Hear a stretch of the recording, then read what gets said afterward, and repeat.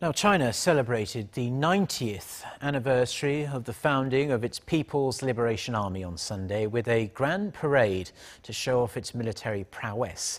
With more on what was shown and what was said, Aram reports.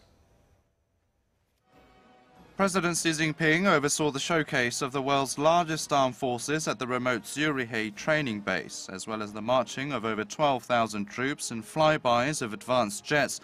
There was also plenty of hardware on display. These included a new type of intercontinental ballistic missile, the Dongfeng or DF-31AG.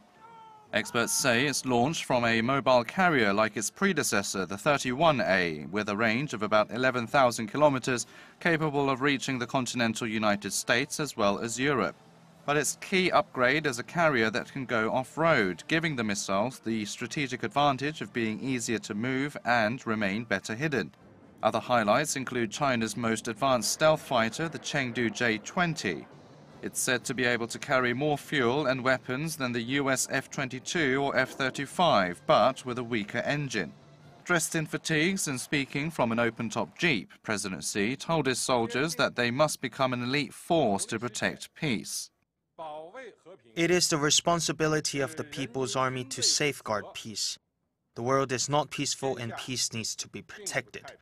Today we are closer to the goal of the great rejuvenation of the Chinese nation than any other time in history. And we need to build a stronger army more than any other time in history.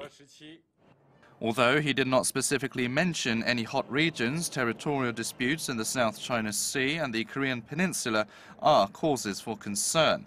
The unprecedented scale of the parade and show of determination by President Xi is a strong reminder of his firm grip on power, especially ahead of a key Communist Party meeting later this year when a leadership shake-up is expected.